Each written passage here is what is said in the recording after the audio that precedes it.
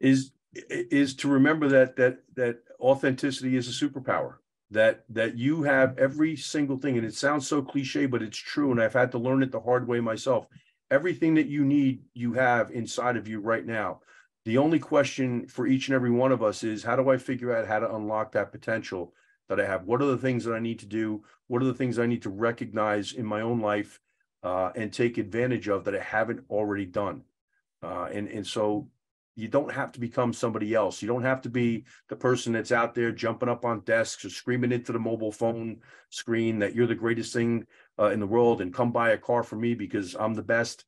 There are a lot of other ways to approach this. Yeah. And being your authentic self, I think, is the number one opportunity for people to take advantage of.